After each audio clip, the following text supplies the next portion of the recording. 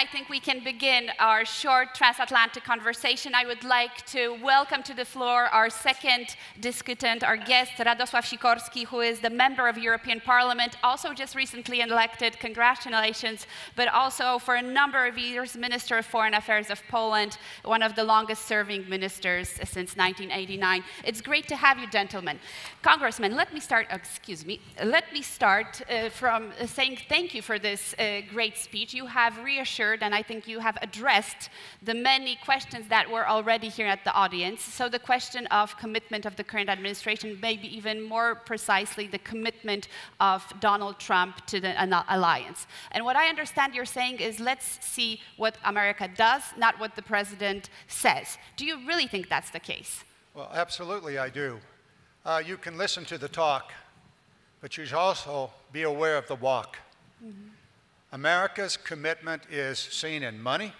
It is seen in personnel. Here in Poland, we have over 4,000 American troops here, and we will add another 1,000 to that in the near future. Our commitment across Europe is absolutely clear. And there's a lot of money involved here. And the US Congress has appropriated the money to support NATO. So the talk is one thing, but the actual walk, what is actually being done, is where the fact of the matter is found, and that is we support NATO both physically as well as monetarily. So you're not worried about US commitment to the alliance. Is there anything else that worries you in our alliance, not only within NATO, but our partnership between Europe and the United States? Well, the partnership has been for many, many years. It actually existed before there was NATO. Over the years, the United States has been deeply involved in Europe in a very positive way through wars and through economic activities. But in every relationship, there are days when you disagree. Mm-hmm.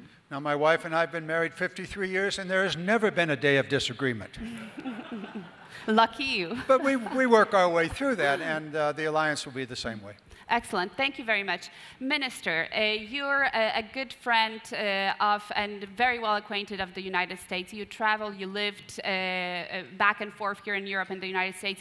Is there anything that worries you about the state of our current relations? Is it all so well? Well, first of all, let me thank the American delegation for being here and for your kind words. And it's true that for the last 30 years, there's been a bipartisan consensus on friendship with Poland and of support for the alliance. And good things have happened under administrations from both parties. I signed the missile defense agreement with the Bush administration, but it was under President Obama that contingency plans were written for the defense of our part of the country, of Europe. And the rotational presence also started with the Wales NATO summit. But you asked before the conference to say what keeps us awake at night. And yes, Congress can do many good things. But what the military people in this room and former ministers think about a catastrophic threat to Poland's security is what the Russian Federation exercises. Mm-hmm. And what they exercise is interference under the pretext of defending national minorities, either in the Baltic states or in Poland. And they exercise first use of nuclear weapons on the battlefield right away. And if they were to do that, the only person in the world who can respond, who can match them in entering on the ladder of nuclear escalation, is the President of the United States, he personally. And we just hope that he would do better than he did at the press conference with President Putin in Helsinki. Congressman, will he do better? Your dismay about that press conference was matched by most Americans. We understand your concerns, and we share those concerns. The reality is that we should never come to the question of the deployment and the use of nuclear weapons. And that's what this alliance is all about. This alliance is about a strong deterrence, a real deterrence, one that is both military as well as economic strength and also the strength of values. So this conference and what I've seen from the many participants and speeches and other activities here and in other meetings is that there is a determination among the NATO allies to have a deterrence, so that should Russia decide to engage in a belligerent action, perhaps as a result of attempting or with Russian citizens or Russian-speaking people that may be in the various countries, they should know before they even consider, don't mess with NATO. Does it go to a nuclear issue? We talk about that all the time, and we make it very clear. And yes, the president has the button, to be sure, but you never want to get there. And you want to make it absolutely clear that don't even think about a nuclear war. You think about a nuclear war, you think about the end of everything. But that's exactly what worries me. The Russians exercise it and they talk about it. We don't. We would be so shocked by such a Russian move that we wouldn't know what to do in the first week, and they will have achieved their political aims. And Minister Sikorski is not only excluding this, he cannot sleep at night because of this. Well, I try to understand your view here on the border of Russia. And that's not so different, because we also border Russia in a different way. We've been for, what, 60, 70 years now dealing with the reality of nuclear war. My concern here is for the next 15 months. I believe we'll have a new president. And I believe many of the concerns that we have with the uncertainty about American policy will pass on, and we'll go back to the more traditional relationship that we've had. The clarity of purpose is critically important here. And the clarity is, don't even think about using a nuclear weapon, because that starts down a path for which the end is the elimination of our Earth as we know it. Don't start that. The second thing that is critically important is that we are now engaged in a new nuclear arms race. Russia, China, and the United States are all repurposing, rebuilding, rearming, and creating new delivery systems that are extraordinarily dangerous because they are stealthy. They are designed not to be observed, not to be seen. And that sets off a completely different circumstance and situation for the way in which we dealt with deterrence in the past. This is of great concern to me and to many others, and it's something that we ought to be aware of as a world community. My concern here is that we do not engage now in any meaningful negotiations with either China or Russia about this buildup of nuclear arms. Now, it's more than what you talked about, some sort of a conflict and a war that might go nuclear. It is the overarching problem of a new nuclear arms race. And we have got to engage in a discussion to rein this arms race and bring it under control. Otherwise, we're going to see the nuclear weapons proliferate. We're going to see delivery systems in place that are designed not to be observed. Congressman, if I may, if we're talking about nuclear deterrence, I wanted to start maybe with Minister Sikorski asking about Iran. It's clear we agree on the question of Russia. It's unclear about the differences on policy on China. We can talk about this in a moment. But what about Iran? There is a clear differentiation of the policy of this administration and the previous administration. The European Union has backed the previous administration very much in regard to the agreement that we currently still have as Europeans with Iran. So Minister Sikorski, what do you think? Can we find an agreement here? Do you see this area that is critical for transatlantic relations to be resolved, for us to speak with one voice? It's actually the second most urgent thing that keeps me awake at night, because I think we are at a very dangerous phase in our relations with Iran. Foreign policy is a series of bets. and some you win, some you lose. The previous administration bet that if we defang the nuclear issue, we give ourselves 10 years and maybe something will happen in Iran, the regime might mellow or become something different. The current administration is betting that if we squeeze them hard enough, maybe the regime will fall. What would you be betting? And what I'm worried about is that our sanctions may be working a little too well, and the regime is becoming desperate. And desperate regimes do desperate things. When you think that you're about to fall, you roll the dice, which is what the Japanese did in 1941. And the pattern of Iranian attacks, first at the anchored tankers, and now at Saudi Arabia, they're not trying to hide who did it. So I think the United States is being provoked. I think they've just worked out that in order to provoke an American attack, you need to kill some Americans.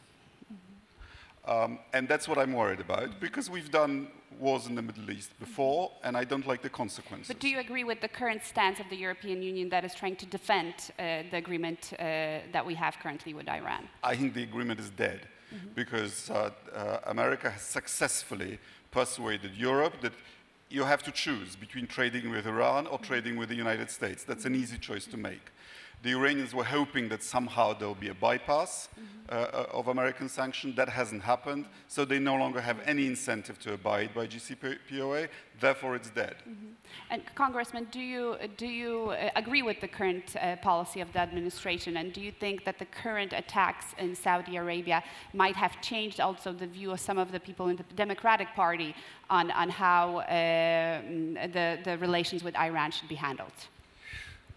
If I might back up a little bit, the JCPOA, the president's decision to pull out of the JCPOA was a terrible mistake.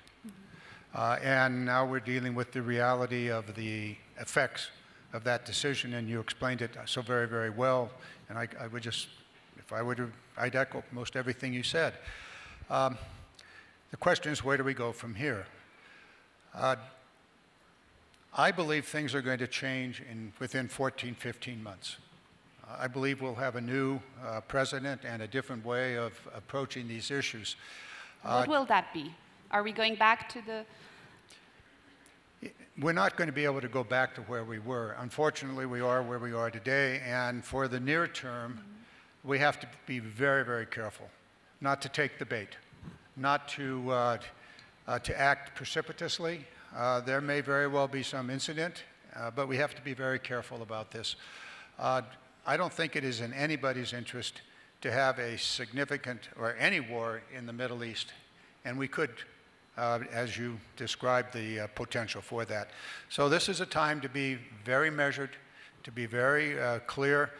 The sanctions are in place. The administration calls it maximum pressure, laid out 12 criteria for a solution, and that's not going to happen. So we will move carefully. We'll try as best we can to pull our allies back together and to think about the next step. And I think there is a possibility, a different agreement, and I think that's possible. Thank you. Last question, last huge issue, China. We have seen what has happened in Hong Kong for many, many weeks, if not months. We are hoping that these protests will remain peaceful. It seems there's a specific escalation of the situation in Hong Kong, but also for a few years now, we're seeing a change in Chinese foreign policy, its posture. What do you think, us as a transatlantic alliance, what kind of stance should we have towards China? Do you see challenges for solidarity on our side if the situation indeed escalates? Panie Ministrze. Well, we are a North Atlantic treaty alliance. We are, by treaty, obliged to help each other in the North Atlantic area. China is not covered. My colleague, Graham Allison from Harvard, has written a book that I recommend to everyone, that Thucydides' Trap. I'm worried that you will mismanage the rise of China, and that your trade war with China will go worse. And I'm also worried that you no longer have the military superiority that you think you have. You have an overall superiority, but not necessarily in China's immediate neighborhood. And China has a sense of itself as a great power and thinks it's coming back to its natural place, which is to have a string of vassal states around it, and is building its capacity to deny you the area around in the South China Sea and Taiwan. And I think they'll succeed because the logistics work in their favor. For you, it's on the other side of the ocean. For them, it's right next door. And therefore, how gracefully you will adjust to that new reality will perhaps decide the future of the world in the 21st century. Because if you mismanage it and you have a war with China there, of course, you will throw all your resources to that, and we will suffer the consequences. Congressman. No one is looking forward to a war with China or a war with Russia or a war at all. And so your task and my task, the task of all of us, is to find ways to address the realities of competition, economic competition to be sure. Those of us in America that have observed this believe that China is grossly unfair, quite happy to steal intellectual property and to use it to their advantage and to use their economic power to their advantage. The Belt and Road Initiative, Huawei, all concerns to all of us. Those are very real concerns. We need to manage our way through that. But also we need to understand that a war, and we're quite confident that it would be a horrible war. And we would win to the detriment of the entire world, to ourselves as well as China. And I think China understands that also.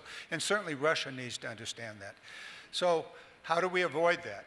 We avoid that by engagement. We avoid that by not a trade war, but by a very clear understanding. In the case of China, no, you're not going to steal intellectual property.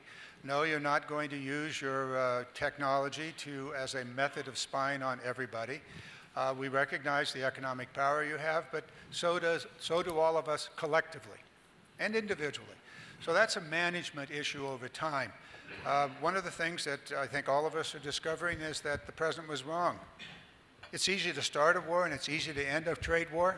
No, it's not so easy to end a trade war. So we've got to manage our way through that, recognizing that there are principles that we must succeed. And that has to do with a reasonable trade program in which the Chinese activities of the last 2 decades, 3 decades, can no longer continue. And so that's part of our work. It's certainly an issue for the United States and an equally big issue for Europe, the European Union, and the countries of Europe. I just wanted to say that concerning trade, the WTO has just approved American trade sanctions on the European Union, on the EU. So that is probably one of the huge issues that we're going to have to face in our bilateral relations. Do you, Congressman, in any way would like to comment that? Is that the way forward in our relationship? I walked in here, I had a conversation as I walked in with one of the delegates of one of the European countries and discovered that we now have a trade war with Europe. Exactly. It's just started yesterday. The WTO program and the apparently some $7 billion fine is in play. Do I understand all of that? No, just a discussion quickly this morning. I was also told that Europe is also putting forth its own argument that the United States has cheated. Of course, that's not true. However, the WTO will work that out. The challenge for America and for the European Union is to work our way through these issues. Let us assume the WTO decision is correct, that there was inappropriate subsidization of Airbus. And the argument on the other side coming back is, well, so too with Boeing. That'll be worked out. Maybe we'll both say, well, everybody's cheated, so let's get on with life. Do you think, Minister, that will impact our relations in the weeks to come? The question of trade? Well, I think it's a question of statesmanship, because we know that a similar judgment at WTO is coming up as regards American subsidies for Boeing. And it's likely to be a very similar judgment. So the choice is, do we take advantage of a temporary right to do something that will hurt the relationship, or do we wait and try to square it in some way? And I hope we can find a way of finding a solution that would not damage trade between us any further. So you think it's more technicalities at the end of the day than really straining our alliance? If I might just add here that the global trade is absolutely essential to the health of all of our economies. All of our economies, if we were to somehow reduce or eliminate the global trade programs that exist, we would all be harmed. So the question is, how do we do this in a way that is reasonable? Fairness is in the eye of the individual. And so fairness to us would be advantageous to us and detrimental to you. So we have to work our way through this, through time. Minister, last word. There is a problem with globalization. It benefits poor people in poor countries and rich people and rich companies in rich countries. And we need to redistribute the benefits to the people that need them, but trade wars are not the way to do it. So what I agree. Excellent. We agreed also on this. What I do propose is this topic we're going to take care of next Warsaw Security Forum and try to make globalization fairer for people and squarer. But for now, I have to thank you, gentlemen, for a wonderful conversation. Let's give them a great round of applause.